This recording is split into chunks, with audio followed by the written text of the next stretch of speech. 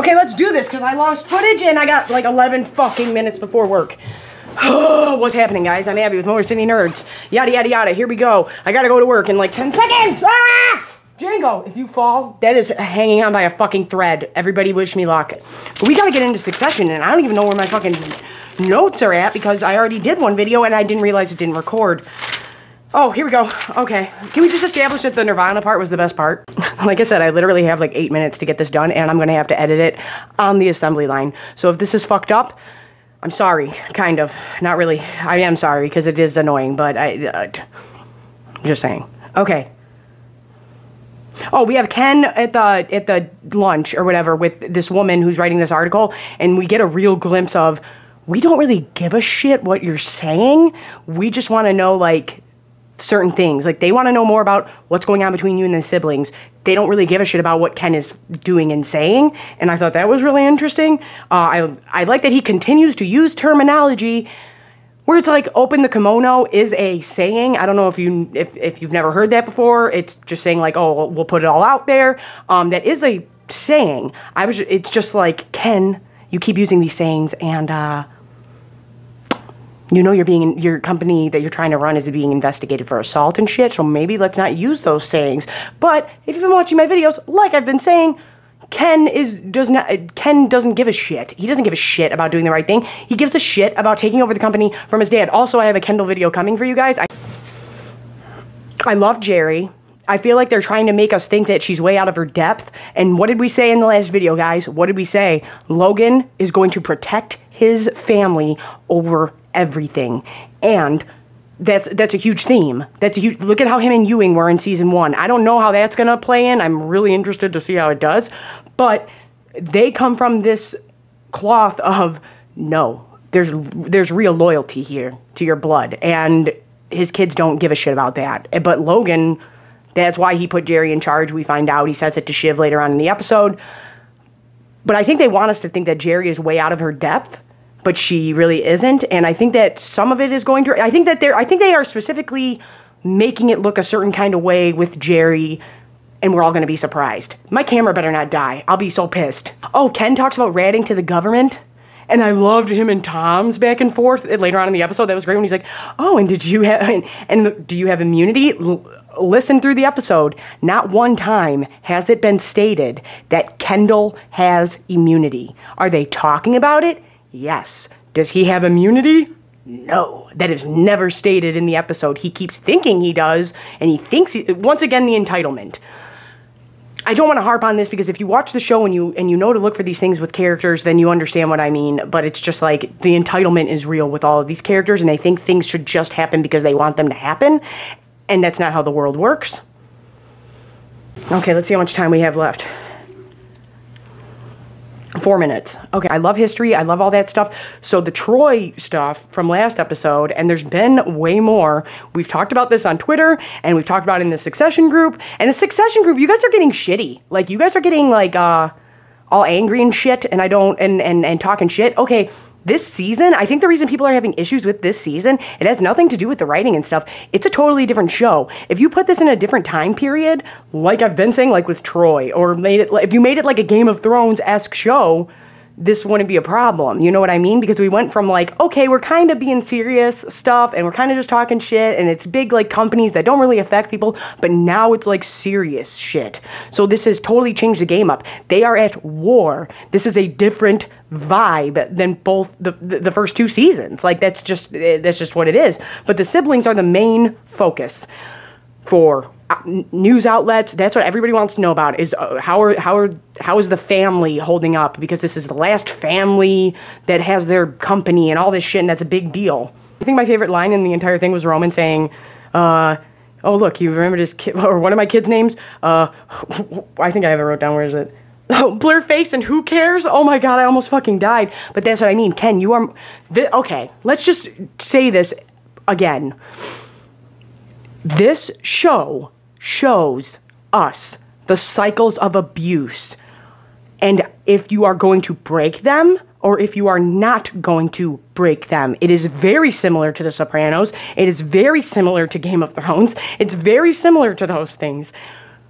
Logan has been through some shit, and that is why I want them to get into his backstory. We know his sister died. We know he went through at least physical abuse with his uncle. We don't know what happened to his dad. We don't know what happened to his mom. We don't know, and I'm not excusing his behavior. I'm just saying I think that's very fascinating. I do. I think that's very interesting to dive into.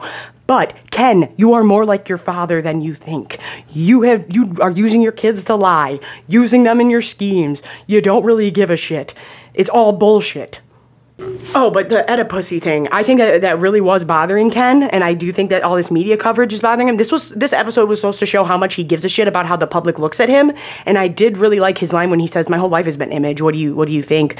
And I think he started, well, I don't think he realizes it, but they're showing us, like, most of the world don't give a fuck, Ken. Just you. Just you give a fuck. You know what I mean? So, whatever. Oh, we get Jerry and Carl talking, and she says, "Look at me." And so Jerry is doing this fighting for power type thing, which, here's one thing that bothers me, and I haven't seen one person say this. What bothers me is I don't think Jerry as a character would be out of the loop, and I don't think she would be surprised by this move by Logan. I don't think that, I just don't. So that's why I'm like, I really do think they want us going, look at this conflict that you think is going on, but really over here we're doing something else. Or Jerry's just going to have something up her sleeve, or Logan already has 18 things up his sleeve. I really liked what was going, I really liked this episode a lot, but Jerry, I just feel like as a character would already know what's going on, and she would already be like, I already know you're going to listen to him and not me, but that's what's going on when she's saying, look at me, and they're all looking over towards Logan, and then Logan's like, I don't like that deal, cut it off. She's saying she does like a deal, do it, and now it's like, okay. And then I did like when Logan said, are you questioning the chain of fucking command? Like, are you questioning that shit? Like, because we're not questioning shit. I'm still fucking here, bud. And I really liked that. I'm not going to lie. I also know that people online, I mean, I get it. Online, everybody fights about everything, but I don't hate Logan like everybody else does. I don't understand. Like I said, these characters are not, none of them are good or evil. None of them. Not one. So it's like, I'm going to cheer for the guy who came from nothing and built an empire. Yes, I am. That's who I'm cheering for. I am Team Logan. I am biased. I appreciate Ken. I like Ken. But the fact of the matter is, I'm going to cheer for the guy who built something rather than the bratty kid throwing a fit. That's all I'm saying. I'm not like, it is what it is. If you love Tony Soprano, you're allowed to love Tony Soprano. You're allowed to love characters that are not the greatest, and it is what it is. Like I said, I love Brian Cox. I love this character. When Logan said, if that rat steps in this building, I'll punch him in the nose, I almost died. That is so funny. I'm pretty sure my Uncle Thomas said that at more than one occasion, and I was cracking up. One thing that I did find super interesting, but like I said, this is something I liked about little quirks in Succession writing that I appreciate, is when they have characters that you normally wouldn't hear say things like this. Like the way that Shiv says rape and things like that so nonchalantly, that's just to show, like, that's a problem. And not only is that gross and a problem that you can have that come out of your mouth so easily, like covering it up and not having a problem with it, and you're a woman, is fucked up. Like, that's, and they're just talking about, like, oh, let's do this, let's do that, but it's like, at least other people were going, oh, let's cover up, like, the situation. You know what I mean? But to just totally drop that word. I was just talking about this with The Crow. I was like, they didn't shy away from shit. They actually said it. It was like, no, we're covering up rape and murder and stuff like that. And it's like, a lot of times they don't say that. They'll just be like, oh, the issue, oh, whatever happened. But Shiv outright says the word. And it's like, that's very powerful to show the audience. Oh my God, we better make it, guys. Oh, I did like when Jerry said, no, the feds are fucking coming. They're coming. And he says, tell them to fuck off. Later on, was it this episode where he talks to the person from the government? I'm sorry, I've had the craziest week. My mom was in the hospital. She just got home. I'm trying to do this. It's all nuts. But he talks to somebody from the White House, and they claim that's what spooked them. I think Jerry might be in on that shit. I think Jerry might be in on that shit just to help establish more power for herself. But Logan even says, Shiv, I needed to put somebody else in charge because they need to fucking take this hit, not me. And the truth is, remember back to season 1? Tom tried to tell Kendall. Tom tried to have a press conference. Tom tried to do the right thing and they wouldn't let him. They told him that was a bad idea. And Ken specifically says, eat the shit for me and shut the fuck up. He don't want to know. He knew some shit was up. Tom tried to tell him. So Ken is not in the right. So all these people that are fighting for Kendall, I'm like, I do like him. I just don't, how can you, so I don't get it. Like, I'm just like, neither one of these guys are good. It's just preference, I guess. But Oh, when he says, I don't do that dance with the government. I did. I loved all that stuff about fuck the government. They can fuck off. And then them showing up at the end. And it was like, here we go. Now, I did say this in one of my videos because I'm not going to get into it. But when the feds normally investigate someone or some place of work, you will never know until the hammer comes down. So that means they have shit ready to go. But then I realized with a place like this, you would want to show your strength and have it on cameras and everybody watching, so you would want to show your power like that. But I thought that was very interesting, because at first I kind of said, I was like, no, that wouldn't really happen like that. But then I was like, oh no, it might, because they knew cameras, they know this is a big thing that people are watching, so I get that. And you would want to show like, no, you are not untouchable. We can still get you. Oh my God, we get Tom and Greg back together. That was great. I still love the cyanide joke. That was funny. I liked him moving the office. I thought that might be Tom. Not only is that a way of like putting Tom down, but I thought that was a way of Tom going like, no, we can't be looking like besties and everybody in the family having great offices and all this shit. Like it was to bully him and put him down, but it was also a move, I think. Let's get to the watch. Some people are going, what's up with the watch? What's up with the watch? What's up with the watch? It's just supposed to show that Kendall don't really give a fuck about Greg. He's just trying to keep an eye on him and see what he does. And I think Greg fucked up by running around with him, because you have to, every time there's cameras in the background or paparazzi or some shit like that, you have to remember, like, that's probably going to get out. Like, that's a big part of the show. So anytime there's paparazzi, cameras, social media, people running around with their cameras out, normally that means it's going to come back. Notice how Naomi is sneaking, listening to everything he says, and before she ever responds to anything Kendall says, she sees how he takes it. And then she, I think, manipulates the situation to her, or what she thinks is her benefit in the end. But notice that every time he says something, every time he reacts to something, she's like, okay, do I laugh? Okay, he laughed, I can laugh. Okay, did he do this? Okay, then I can say it like this. And then she's the one telling him things to do. I'm like, yeah, manipulation. There we go. There it is. Like I said, I only have like 30 seconds. Oh shit, I have less than that. I should be gone. Tom and Greg talk about essentially how they covered it up and how they want an outside lawyer. I did like when Tom essentially tells Logan, I will go on the chopping block for you, but then calls a different lawyer and tries to hook something up. But Greg calls him after Kendall shuns him. That's what I mean. Don't underestimate Greg. He's the one seeing things. He's the one telling people stuff, because everybody underestimates him. Okay. So, obviously I didn't finish when I was supposed to. I'm really sorry, guys. The next episode's coming on in like 4 minutes. So, once again, I'm on a time constraint. I look like shit, and I don't even care. I want to get something recorded and probably at least edited together before the next episode is put out. But, yeah, I have like 4 minutes. Where did we leave off? Greg being underestimated. Okay, yeah, we get a phone call between Tom and Greg's ratting Kendall out because Ken's being an asshole now with the watch, with everything. And I love when Greg was telling that woman he was, he was self-conscious about his wrists. I thought that was super funny. But once again, we're just showing Kendall being a total fucking asshole and being like, okay, I don't give a shit about you. I'm really just trying to keep an eye on you. That is exactly why Greg rats Kendall out to Tom and calls, and we don't hear the full conversation, so I would like to hear what else Tom and Greg have talked about on the phone, but that's why Greg rats Kendall out and tells Tom that he's coming to Waystar. Back and forth between Tom and Kendall was great. I loved that. And I just felt like those two actors could really work off of each other very well. I mean, everybody's great in this, but I really liked that.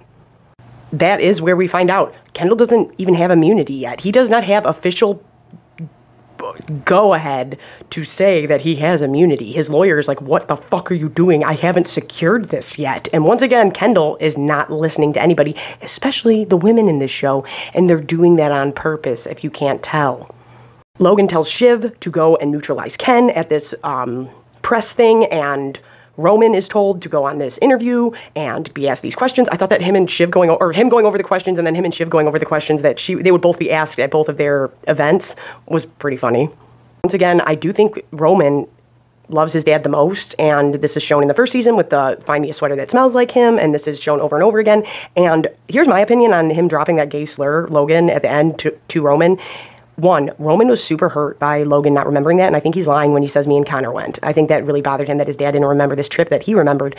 Also, I think he dropped that bomb because they want to remind, if you have noticed, like I keep saying, if you change the time period up or change the context of this up, it would come off differently. But because of the 1% aspect and because of the business aspect, we are automatically like, oh, I hate Logan. You guys all know that I'm biased towards Logan, and I love Logan. It is what it is. I love Brian Cox. I don't care. I'm not going to apologize. But it's a character. You're allowed to like characters no matter who they are, if you, whatever. But I think that's just a reminder. If you notice that Kendall is just fully on the attack this season. He's been on the attack for the last 3 seasons. It's attack, attack, attack, attack, attack. So if they don't remind the audience, like, you're not supposed to like Logan, then you kind of mix it up a bit. So you have to remind the audience, like, oh no, he's big and he's bad and he says terrible things, and not only is he ignorant and he's saying shit that you shouldn't say. I don't even think that's what bothered Roman, though. I think that it was the fishing trip that really, truly bothered him. Also, people keep saying, like, why isn't there more Jerry and Roman? Why isn't there more Jerry and Roman? This tone has totally changed, and I think that's exactly why Roman was on his way to Jerry's office, was to do some weird shit, and there you go. I think that's what was going on. I don't think he was really working, and then his dad caught him. Let's skip to good tweet, bad tweet. That was actually accurate and actually really bothered Kendall. And back to the Naomi thing, it really, that you can, every time they read one, she is looking over and seeing how he reacts, and then she's covering for him because she's manipulating the situation. Then we get to Kendall and Shiv running into each other at the press thing, and I really loved Shiv and Nate's back and forth. And when she was like, we got to Stalin so fast, I thought that was pretty funny. I laughed really hard at that. And this is what I mean. Kendall and his I'm better than everybody bullshit, and really it's like, no, you're not. And then he even apologizes. Like I said, he meant that shit. He said to Shiv last episode, he meant that shit. It wasn't supposed to be funny. With him and his siblings towards the end, it was supposed to be uncomfortable, and it bothered them, and that's why Kendall feels bad about it, and that's why he's apologizing to his sister, because he knows he said some fucked shit, but he really believes that shit. Tweet thing was really sad, though, seeing Kendall starting to break. That was sad. I know that we already talked about Kendall coming in, but like I said, we're kind of all over the place right now, and I don't even care. I hope you guys don't either, but I'm sorry that we are. But him and Shiv talk about Kendall coming in. Shiv doesn't think he will. Oh, also, I called it. I called it back in my original video about Succession, about the trailer of season 3. I was like, I think they want, and I want to look and see if they edited it, because I don't think the book looks the same. And you know how they'll change up like Avengers trailers so that we don't know who's there and shit? I kind of think that's what they did, because I think they wanted us to believe it was, do you want to know what? I'll insert it right here if I have the time. Candle. So Shiv spitting in a ledger in the office of the Roy Star Company offices, so obviously she's mad at somebody. I think they want us to think that she's mad at her dad, Logan, but I don't think it's Logan. I think it's going to end up being Kendall. I think that the reason Shiv coming for Kendall was such a blow to Kendall at the end, though, was because in the past seasons, Shiv has always been the one to step up and be like, are you really okay? Like, I really do want to help you, and she's the one who gives him a hug after he kills that kid, like, and she doesn't even know what's going on, but she knows something's wrong with her brother, so I think for her to put that out really hurt him. And I think that's why it bothered him so much. Like, I think that was probably the last sibling. I think he knows what she's capable of for sure. I just don't think he thought, like, wow, Shiv, you did this to me without them even. Like, wow. I loved Shiv and Logan together. That was great. And I did like how he was, I believe Logan when he says, there isn't a piece of paper you'll find that will make you ashamed of me. And I fought for you and your brothers. I did that. Like, I believe him when he says that stuff. Now, is he a super manipulator? Yes. Also, we'll get into Marcia more. We'll talk after this next episode. We'll talk about Marcia more because I want to see where that's going. But Marcia's essentially saying, like, no, I'll back you and I'll be around you and I'll do all the press and I'll lie and I'll cover things up and I'll be with you, Logan. But the truth is, I want this, this, this, this, and this, so I don't cause a scene. Also, remember, Marcia knows about Kendall and his shit, and so does her son. So you don't think Logan's kind of looking out there too? Once again, he tells Shiv, just like Kendall kind of did, but not as bad, because Logan does not underestimate women. He doesn't. He knows that they can just be just as formidable as men. That's that's his misstep. He doesn't realize it, and that's why he doesn't realize it with Naomi, and that he's being played.